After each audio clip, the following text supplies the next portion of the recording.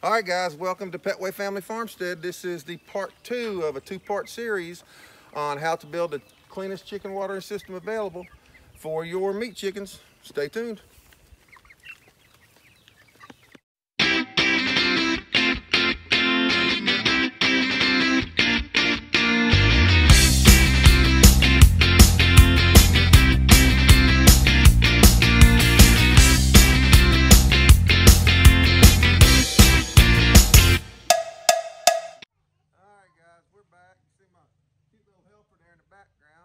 That's Lauren, my 4-year-old. Say hey, Lauren.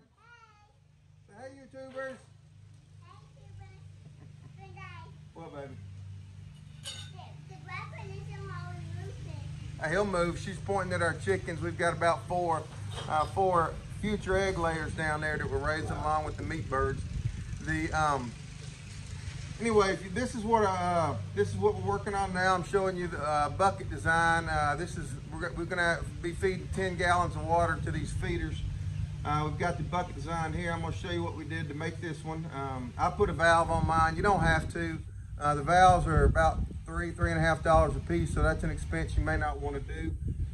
All you have to do is when you come off with the flex piping I told you about, if you hold the flex piping higher than the top of the bucket, water won't leak out of it. I put a valve on mine just because I'm going to pull my flex piping off right here and leave it with the coop when I move the chicken tractor. But you can leave a tail and pull your flex piping off further down and then just have it higher than your bucket, or you can just drain your bucket every time when you move it. It's totally your choice. Like I said, I put a valve on mine. We'll see how it works.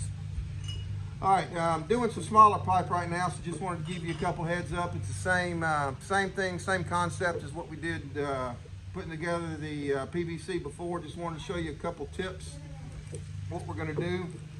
And I'm gonna put a little parts list down in the video down below, so you'll be able to see everything below the video. But what we're gonna do is take, you've got another 1/2-inch nipple here that's threaded on one side. 1/2-inch pipe thread, about 1/2-inch glue together PVC. Here's the valve. It's glue on both sides. Coming out the other side. Now if you notice, this one's a little bit different. This is going to be coming out of the other side of the valve here. This is what I was using before on the other end of the piece that had the chicken nipples. Now they do the same thing. You've got to get from the pipe to the barb. The hardware store happened to be out of what I needed. Because I'm making several of these for a couple of my different tractors and they didn't have quite enough. So, you know, you can change up what you need if they don't have it. Instead of going this direction, and you know, we still got the same glue together, PVC, but all I did is instead I just swapped the brass fittings. They're the same on both ends, but I just went male to female. I swapped my male and my female around on the pipe threads. This one has male PVC thread, female brass thread. This one has female PVC, male brass. I just had to swap around what I needed because the hardware store happened to be out of what I had. They didn't have enough of what I needed, so I swapped them around. No big deal. You can do it however you want to do it.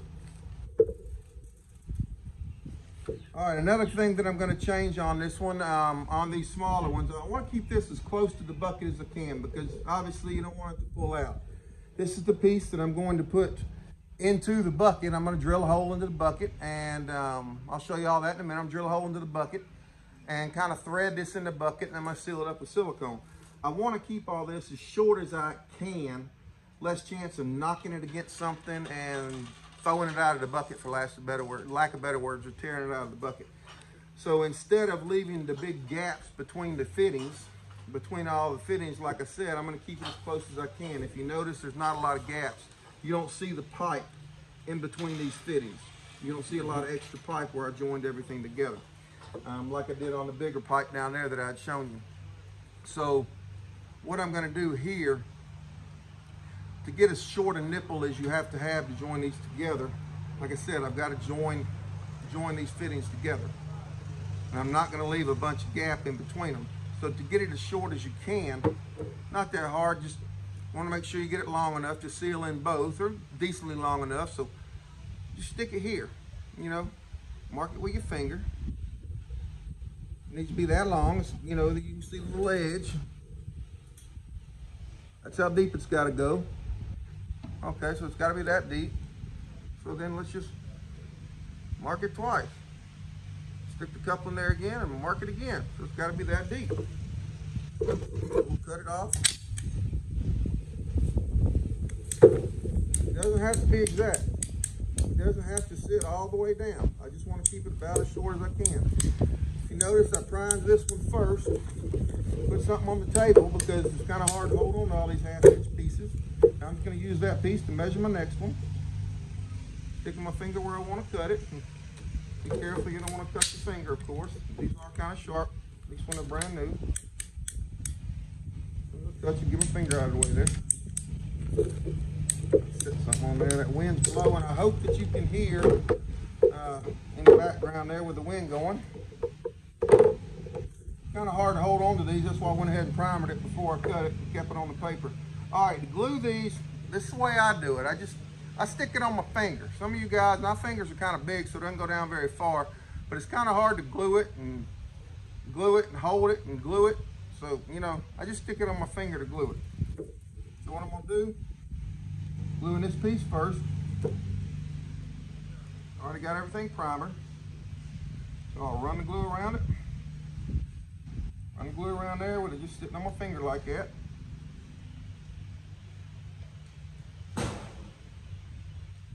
Stick it on there. It's funny, I told you I used the purple primer. You can look down in there, it's seated. I use the purple primer because that way I can see where it goes and make sure it's done.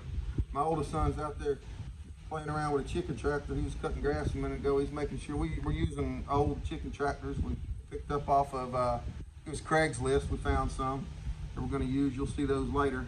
I bought them off Craigslist cheaper than we can, my son and I bought them off Craigslist cheaper than we can build them. And he's out there tightening it up, making sure there's no holes left in it and stuff like that. Well, he was laughing that I never use the purple cement when I do stuff. The purple primer, he said, it makes a mess. I don't want to use the purple primer. He always uses the clear primer. And my oldest son, David. So it's just personal preference, whether you want to use the purple or whether you want to use the clear. See, actually, that one's a little bit longer than what I wanted. There's a gap still in there, so it doesn't have to be perfect, guys. Just however you want it.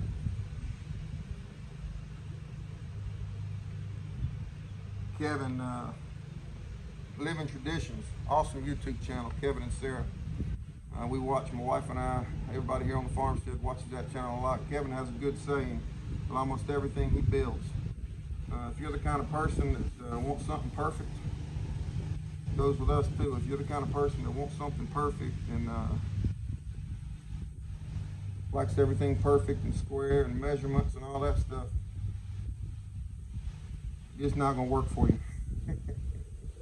It's farmstead perfect. Homestead perfect is what he calls it.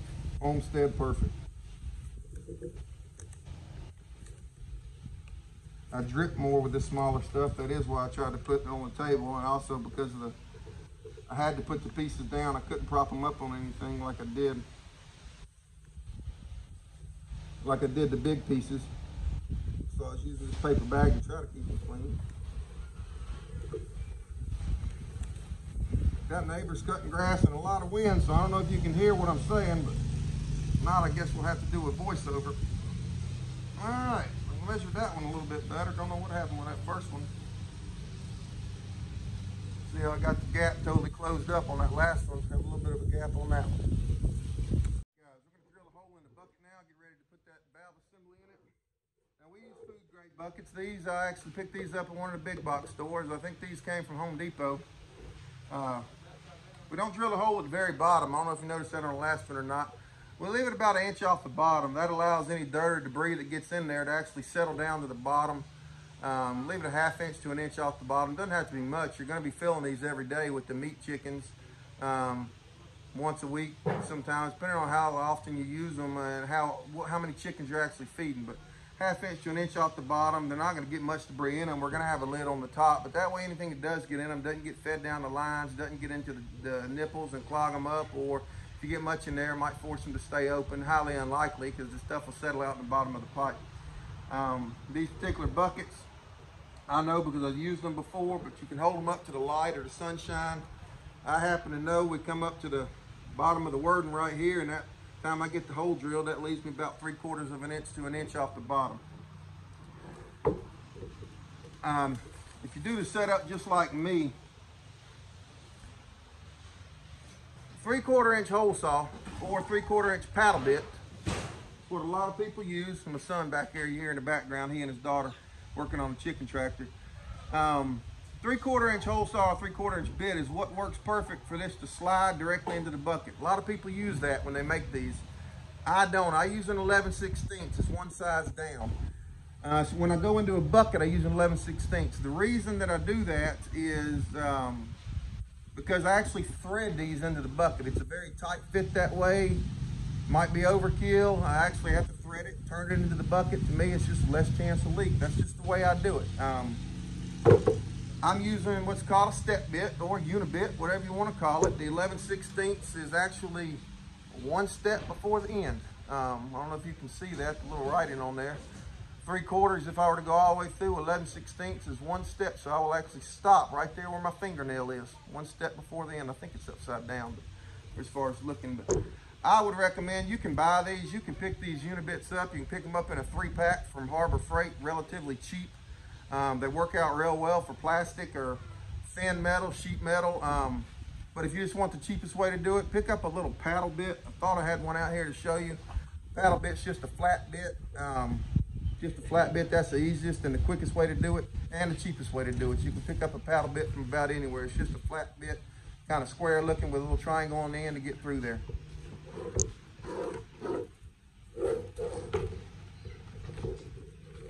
I'm gonna turn it sideways so y'all can watch here.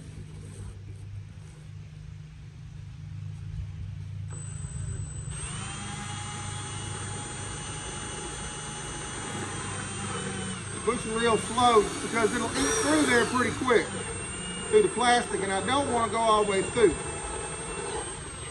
All right, I got one more step to go. All right, that's the last step. All righty. I didn't go all the way through. As you can see, it'll go in, and it's stopping right there. You can see it, there's one more step left. I did not go through that step.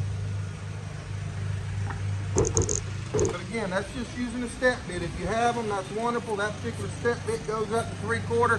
The step bits come in different sizes. The next to last one is the 11/16 one. All right, so we got to put a little bit of pressure when you do it the way I actually do it to get it started. Clean the hole out. You can do it with a little file if you want, but clean it out. I got a drill bit sitting here, so clean all the extra stuff out of it. Put a little bit inside in the bucket, and we'll rinse these buckets out. We'll rinse the buckets out good before we use them.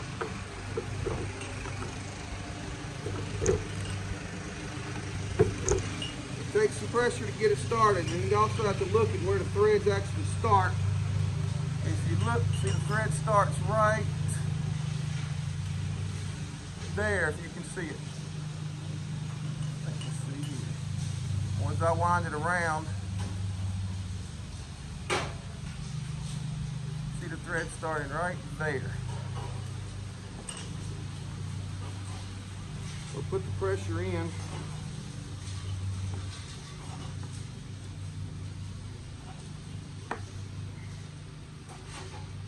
I don't know if you can hear me grunting or not.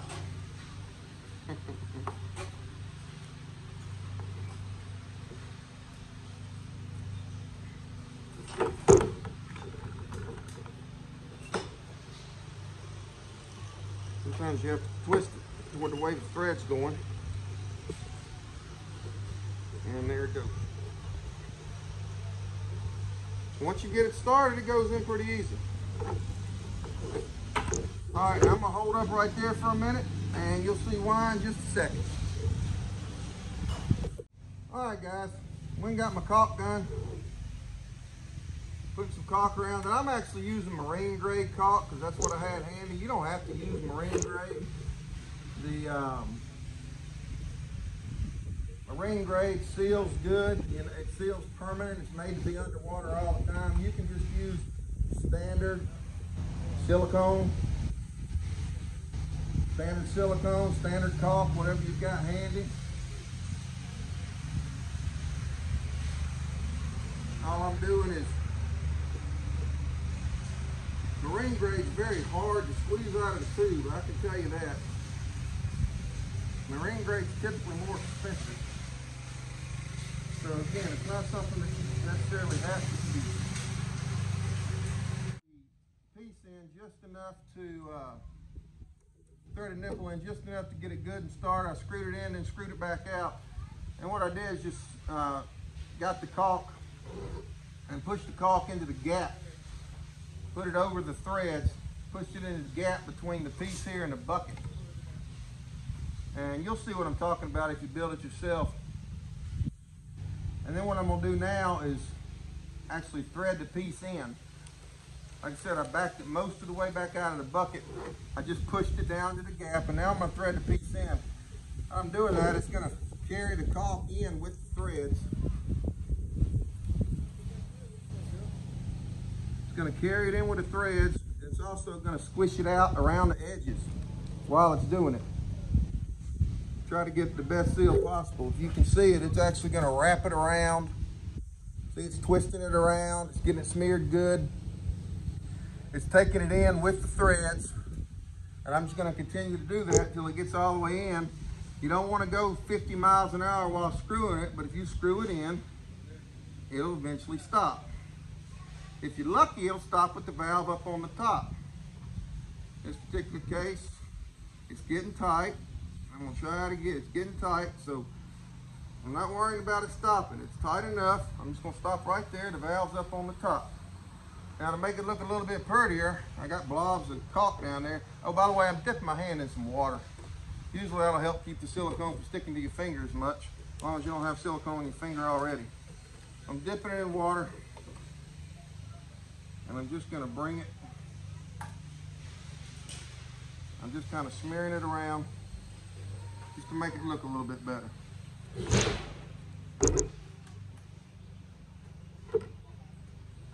I'm not worried about putting it on the inside. Some people say, oh, don't put that on the inside, it'll get your water going to the chickens.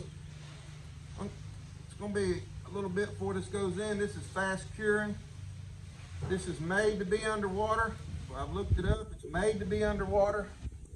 Once it gets underwater, if it's fast curing, it dries. So therefore, I mean, it doesn't come loose underwater. This is made to put on hulls of boats. It doesn't deteriorate once it gets submerged underwater.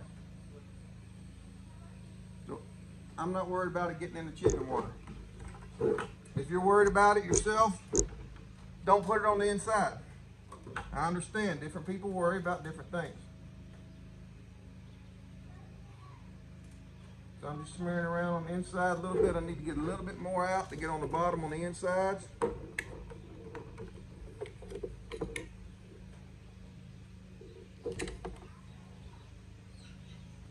And that'll be it.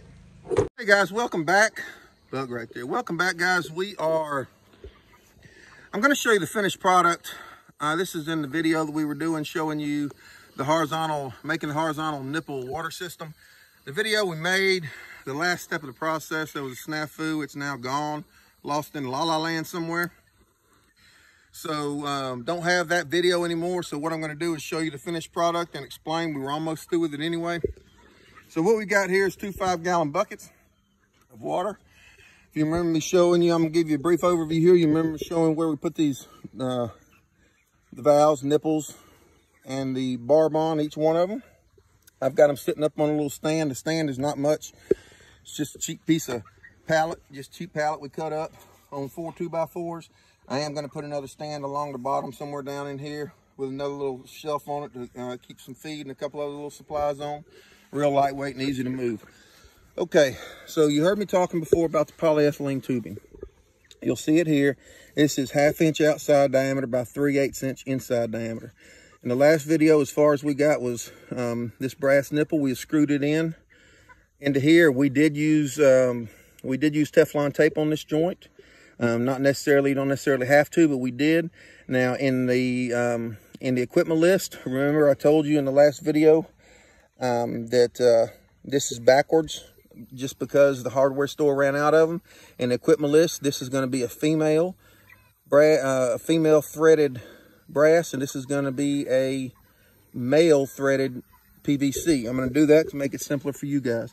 What really matters is this brass sticking out, these brass barb threads. So I have coming off of both of these, I have the same piping coming off both these with this fitting here in the middle. The water will automatically level itself. Water self-leveling.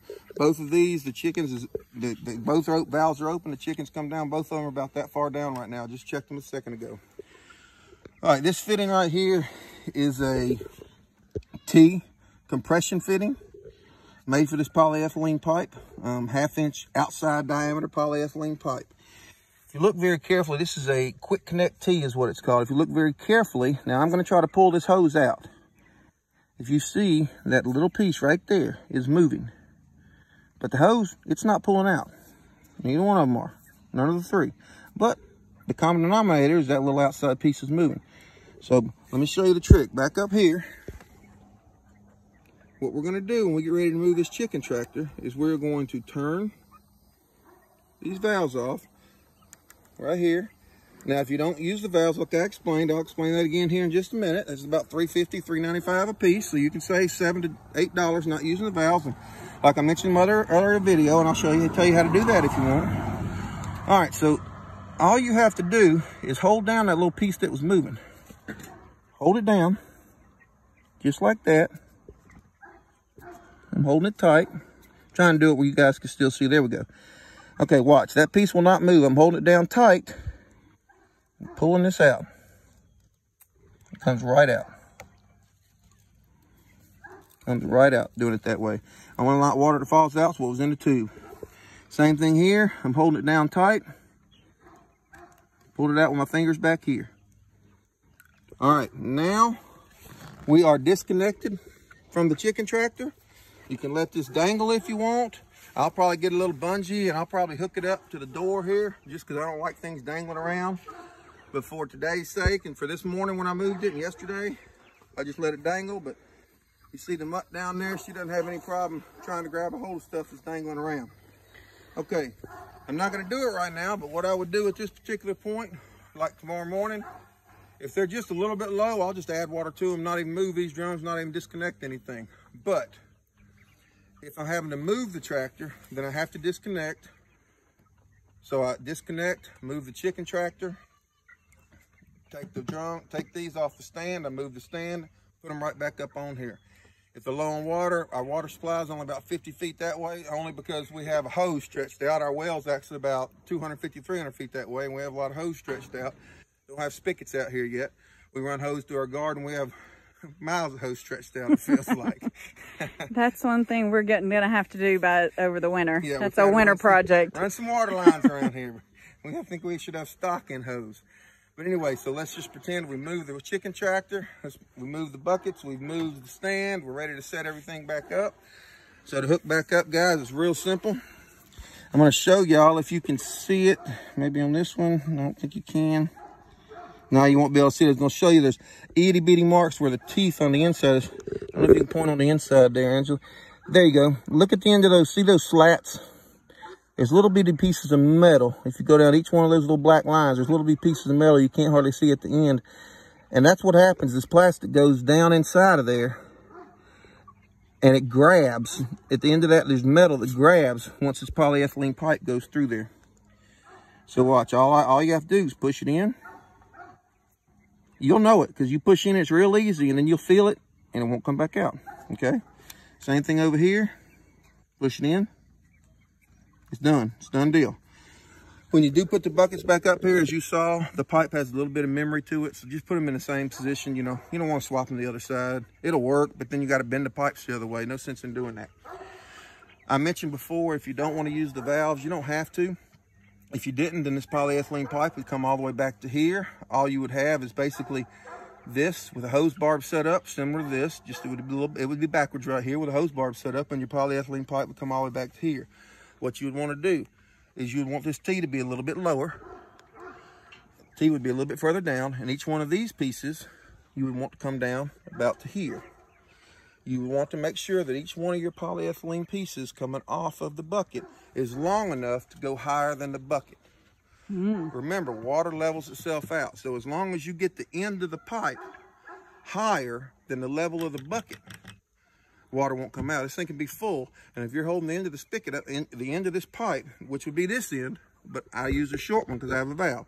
If you used a long one, had the T was all the way down here and held it up to here, you could actually bring the bucket up, take the pipe, shove it inside the bucket, shove it in the little handle right here, and tote it wherever you want it to go. And as long as it's higher than the level of the water inside the bucket, you won't lose any water. I just chose to do it this way. Because we'll use these again, multiple times. Again and again. It's just, if you want to do it a little cheaper, you can save you $8. If you got to tote it a long way, if you got to stick it in the back of tractors and drive them around and you don't want to worry about knocking these things off, just something to think about, because then you wouldn't have but about this much sticking out of the buckets, okay? All right, gonna show you one more thing here. This is nothing but a sleeve. I didn't want somebody in the video to think this was plumbing. Look, this is just a PVC sleeve. It's not hooked up on the inside. It's some of this 1/2-inch pipe, and this was a fitting to keep it from falling all the way through. We stuck on here. This pipe, this just runs through it. The only reason we put that there was so it wouldn't get caught on the sharp edges of this tin and tear my. If you watch, there's no water in this line right now, but the water's still in the manifold in the pipe down there with the nipples. So I'm opening this one. I'm opening this one. If you listen, don't know if you picked that up, but if you can see the water and the bubbles coming through here, and it's coming down through here, and watch it. Here it comes. Here it comes right here, filling up.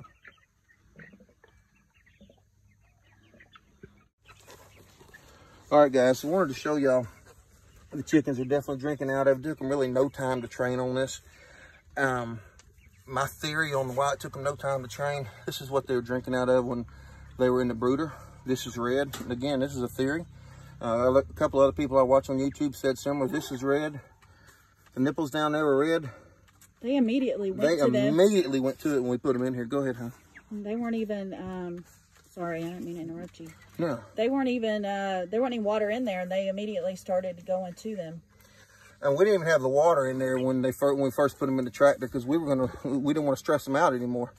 And so we were going to leave them on the same waters for the first overnight, because it was late one afternoon when we put them in here. And we said, then we said, well, you know, we better get water in there. They're gonna give up. They're gonna not think anything's in there. So when we first filled it up, so we left one gallon container in there overnight, and they drank more out of this water than they did the one they'd been drinking out of for the previous 4 weeks, because we did wait to the 4-week mark before we put the hens out here, the Cornish cross out here into the chicken tractors.